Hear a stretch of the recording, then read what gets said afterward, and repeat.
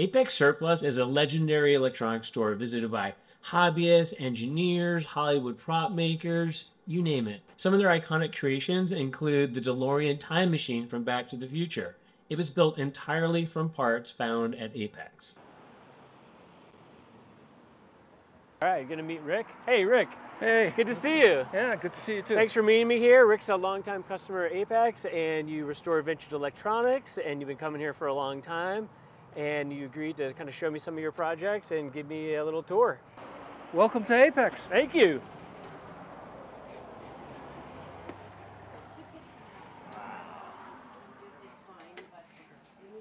Here we are. My hobby is restoring vintage multimeters. I've been coming to Apex Electronics for just about 30 years. All the units you see here on the table, I've discovered in Apex. Two things I think of when I come to Apex. I want to have a list, or in my mind, exactly what I want to get. So if there's a specific type of screw, specific head or thread size, I'll search for that. But the other part of it is keeping my mind open, because it's kind of a treasure hunt. A lot of times they will get stuff that's simply dropped off, brand new. So I always walk through here looking at both sides of the aisle, because there could be one little gem. You go, oh, okay. And they say, hey, I want to buy that. Well, we just got that in 5 minutes ago. I'm going to buy it. Boom. You may find little cables or scope probes, stuff like that. Something you can use. Like this little one here was sitting behind another piece of equipment. And I looked at it and I go, oh my God, this is a Simpson 260 Series 2. Very rare, but very clean. Somebody may have bought it, owned it personally.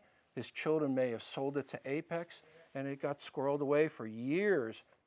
What's your favorite thing in the display case? Well, happens to be that one there that I happen to restore for them. It's a thermocouple milliammeter. Well, made by Sensitive Research, a company that was affiliated with a company that my father worked for back in 1962. I refinished the cabinet and everything because it was completely grimy. And I said, okay, sold it back to them because it's a very unique piece of test equipment that I can't really use, but now they have it for display purposes. Sort of the Hall of Fame over here. I've never seen a piece of test equipment that is handcrafted in this way. Okay, this is the oldest one, well, possibly with the exception of this one here. This one here, it's fully restored because the other hobby I have is woodworking. So combining the two hobbies and two things I really enjoy, I was able to strip this down, stain it, varnish it, and then also replace the strap with my own hand cut based upon what I saw on the web. That is a really beautiful piece of equipment. Thank you. And everyone says, oh, they don't make that they don't make them like they used to. It's just a work of art, really. And you've done a great job restoring it. This is typically what you're going to find, because this is a surplus warehouse. It's not a department store. So you're going to find used equipment like this. It's got stickers on it, but there's a layer of dirt and dust and grime on it because it's been used over the years. Trying to find vintage replacement rubber feet like this. You'll see a lot of bushings. This is one of the things I really like about Apex Electronics is you have this wide variety of hardware. Sometimes some of the stuff you just cannot find. Some of the electronic equipment that was manufactured back in the 50s and 60s have very oddball size screws. You go to a big box hardware store and you get typically 440, 632, 832. Well, good. You ever hear of 448? Screws, nuts, washers. Some of the stuff is mil spec, very high grade stuff. So you told me that you came through here and organized these one day. Well, I help too, and one of the things I do is I bring along a little magnet like this. Are these stainless steel? This has actually got a fiberglass case. So if you carefully examine how I've polished it out, you can see the granules like that. It's not Bakelite. This is a little bit more rugged because this would be on a shipboard environment. It's heavy. It's got some weight to it. Do you even know what all this stuff is in here? Or, I mean, look at this. What about this guy? Restriction tester? Restrictions. What is Well, this? you have drain. You have drain. It says Freon. Yeah. Oil trap. Exhaust. Is this maybe a test equipment for Refrigeration unit. refrigeration unit? That would be my guess. That channel. I guess that's the channel number, I guess, that you want to set it for. Wow. Vertical bars, color bars. Sound carrier, on, off, video. Wild looking. It just looks cool. I don't know, I just think this stuff looks cool. I mean, look at this. I would love to see this turned on. There it is.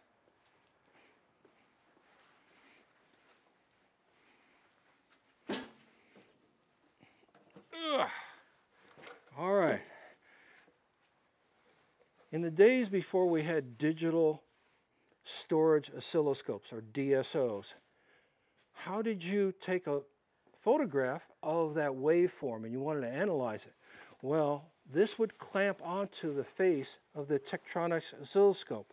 And then what you would have is a Polaroid camera back here. And you could take the Polaroid snapshot. Wow. To find one of these intact, it's like very, very rare. Again, in the prop rental department, you can't buy it. So you said that there was something here. I said if there was one thing you could have that's not for sale. One thing I could have, the standard volt ratio box. Why? It's laboratory grade equipment, and this is how they tested voltages. It's temperature controlled. This was, shall we say, the epitome of what laboratory equipment would have back in the 40s and the 50s and the 60s. I'll tell Melissa to put this on your Christmas list. Yeah. Yeah, I'd have to find a place in my house to put it. I've had the owners come up and say, hey, we got a brand new, just uncovered a piece of equipment in our other warehouse. Would you be interested in buying it? Which is in case this one here. Let's see. This here. I don't know if the camera will pick this up. Signal Corps, U.S. Army. Wow. Can I look at this? Sure. And what year is this from? This is probably World War II vintage. Look at these brass knobs. And this is Bakelite, maybe? Yes. The owner's brother showed it to me. So, you interested? Well, there was about a half a second hesitation to my answer. And I said, yes. Bomb spotting? It says bomb spotting here.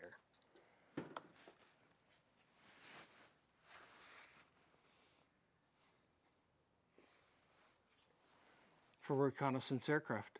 This is an aircraft component. Yes. This is Instrumentation. Yeah, that's mil spec. Let's take one down and see if we can.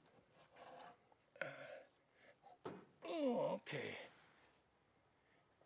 Intervalometer camera exposure limiting type B6. Now, if that is not a tip-off as far as mil spec, yeah, and it says specification, and It then says exposures remaining. There's a little a mechanical counter. right there above my finger is a mil spec number. I love all this old equipment. It just looks cool, and you kind of just walk down here and you wonder what is all this Well, stuff. if you head over to the right there, so to your right, Okay. to your right.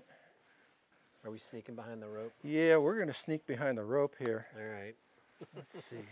If you see a flight of aircraft coming across the channel, well, the radar's bouncing it off, but could you tell whether it was friendly or a foe? So they developed something called IFF, Identification Friend or Foe, also known as a transponder. So they would send out a coordinated pulse on another frequency, and they would have a special unit transponder in the aircraft, and would respond back, and it would be synchronized to the radar return. So if you got that return, you say, oh, that was a friendly aircraft. If you don't get it, okay, that's an unfriendly or that's a foe. That's really cool. It looks like pretty standard gauges. What's this Mach number? 0.5 to 1.5. Notice how it's painted orange? Yeah, why is that? That's experimental aircraft. Really? Yeah, if you look at the documentaries about Chuck Yeager and the Bell, I think this is the Bell X1. X1? Yeah, and then subsequent aircraft from there. Some of them were painted bright orange. So this probably came off of an experimental aircraft. Oh, look at this. It says Flight Test Division, Naval Air Test Center. Potomac River, Maryland. Yeah, you're exactly right. There, Mach meter. It's called a Mach meter. yeah, that's the Navy's equivalent to our Edwards Air Force Base. Okay, gotcha. And Groom Lake and stuff like This that. is rejected. Rejected. All right. Well, I mean, I could spend the whole day in this aisle. Yeah, I'm trying to give you a clue of exactly what I do know. Hey, what's up? We're getting lost in the aviation aisle over here. I know that's your first love. I know. Well, I'm just walking around exploring, because we can do this on camera and you're going to miss like 95% of it. Give yourself some time. Yeah. Just think of it as a treasure hunt. Just look. It's an adventure. You could get lost and have a lot of fun. But thanks for sharing your equipment with me, and thanks for the tour and walking around. Not a problem. All right. All right. Take care. All right. Bye.